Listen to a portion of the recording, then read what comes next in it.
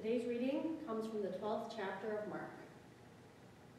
Then he began to speak to them in parables.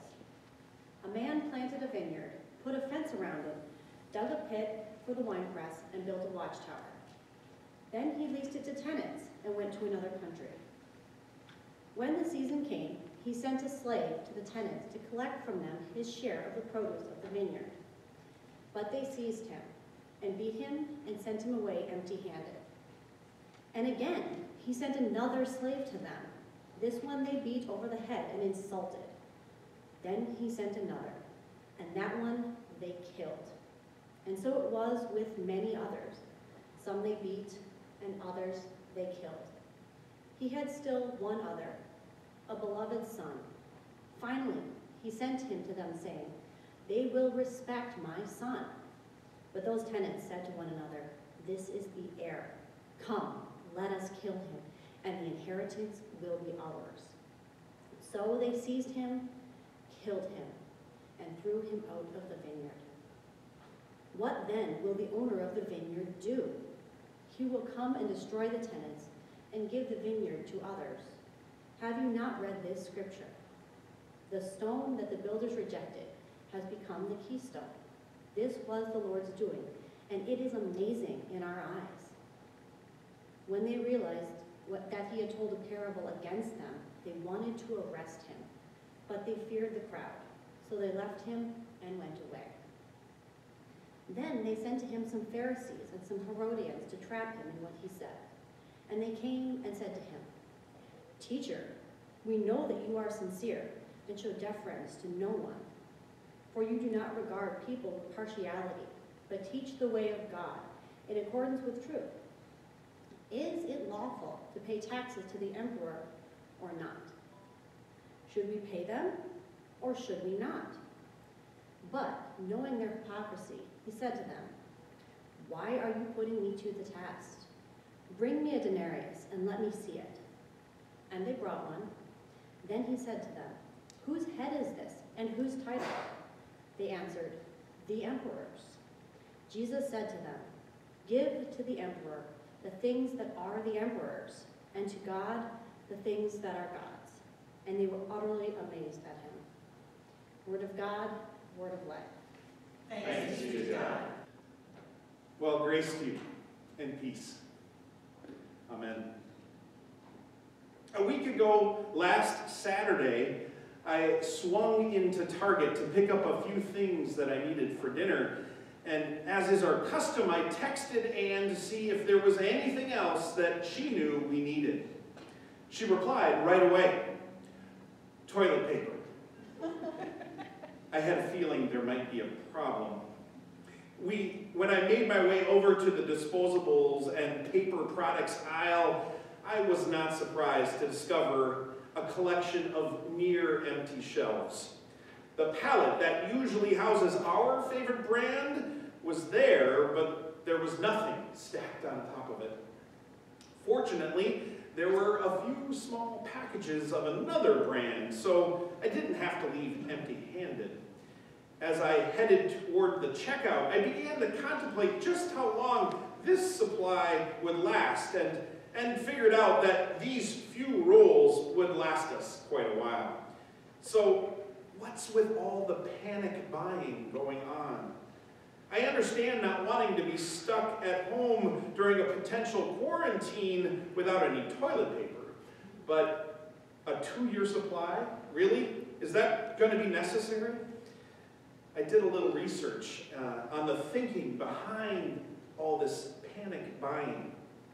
According to Paul Marsden, a consumer psychologist, this curious behavior can be explained with the psychology of retail therapy, where we buy to manage our emotional state.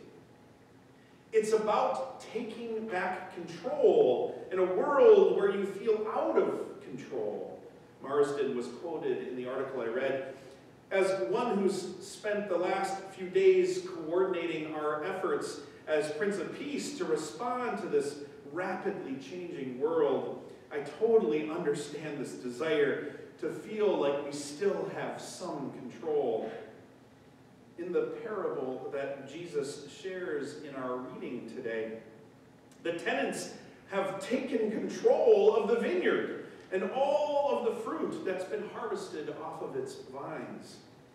Jesus doesn't say why the grape growers have taken this action, only that they're not abiding by the terms of the arrangement they had with the vineyard owner. Usually I love the Bible stories that describe a vineyard setting, and there are many. But this parable is troublesome. I don't like the picture it paints and the parallels that it draws. God, of course, is the vineyard owner, while the tenants are the corrupt religious leaders. And that leaves the prophets to be the slaves that are sent and sent again, often to their death, just as the Son is. And who is the beloved Son?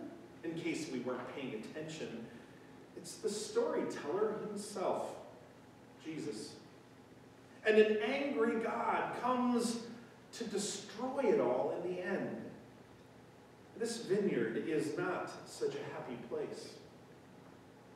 We have to take note that our lectionary, to keep aligned with the liturgical calendar, has skipped over Jesus' triumphal entry into Jerusalem. Don't worry, we'll revisit that bit again on Palm Sunday. But it should not be lost on us that this story is planted between this high point of celebrating Jesus for his proclaimed messianic identity and the lows of being arrested for the same. Once again, Jesus predicts his coming death and now places it squarely into the hands of the very people who should be celebrating his arrival but are too afraid of the changes he represents. God has sent his Son to participate in the harvest, and the religious leaders won't let go of any of it. And we are left to wonder why. In my research on the behavior of panic buying, another psychologist wrote, when people are stressed, their reason is hampered.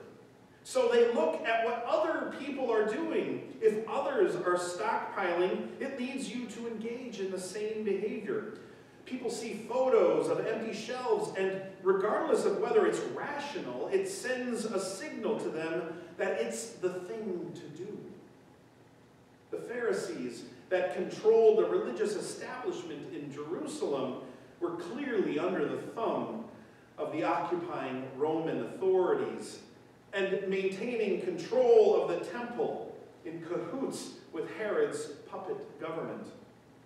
They had a vested interest in keeping things just the way they were, and there was no value to them in opening a path for this outsider from Nazareth to share in what was being reaped.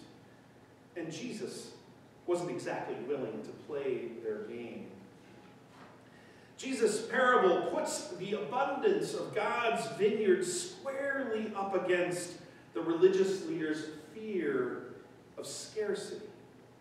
They cling tightly to whatever power they might have and work hard to repeal any threat, even if it means killing the one who comes to make a claim and counter the status quo. But as we read over and over again, God's vision for the world isn't defined by a vineyard occupied by scared tenants that hoard the harvest in a panicked response to a threat. God's vision is for a world that shares its abundance so that all might thrive. How very fitting for us today, as we are clearly under threat. Worshiping together, but mediated by a video screen. We are confronted with the question now of how to respond. Will we hoard God's abundance in a panic? Or will we share in God's vision and make sure there will be enough for us all? And to be clear, I'm not just talking about toilet paper. In the midst of all the uncertainty and rapidly changing conditions around us, I'm heartened to be reminded of all the good that God is doing. Just a week ago, we shared the first half of our tithe from the Roseville estate gift when we handed a check for $38,000 to the CEO of Keystone Community Services. I have little doubt that they will put that money to work quickly in caring for our neighbors, some who now face greater challenge and risks in light of this growing public health crisis. I'm also heartened when I read about Lincoln, Nebraska's Concordia College senior, Grace Berry, who wrote this in response to learning that her basketball season had come to a premature end. As a senior playing in the NAIA National Tournament, I am heartbroken that I will never play another collegiate basketball game due to the hysteria of the coronavirus. I would do anything to finish out the national tournament and play just one more game with my teammates, my family. I'm not an expert on the coronavirus, nor I would claim to be, and I do not promote the decision made by the NAIA. However, if we prevent just one person from dying, if by canceling the women's basketball national tournament, we prevent one person from losing their sister, daughter, mother, father, or son, that is a success itself. So congratulations to all 32 teams at the national tournament. Not only do you all share collectively in the 2020 NAIA national title, but you won something even greater. You sacrificed for the greater good of all people. And I am heartened when I read of the efforts being mobilized by our partners at Sheridan Story, who are responding to the likely reality that thousands of food-insecure students will now be kept home from school in the coming days and weeks. Away from the school, they won't be getting fed breakfast and lunch as they usually do during the week. Sheridan Story is ramping up its efforts and finding ways to distribute even more food in a time such as this. Know that we are looking at how Prince of Peace can best support their work in this time. So it turns out, it's not about us. It can't be.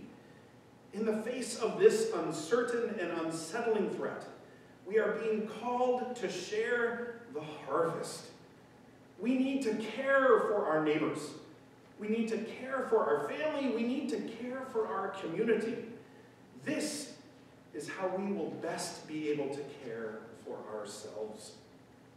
And hopefully, very few of us will have to do without the medical care or the food or even the toilet paper that we need. Thanks be to God. Amen.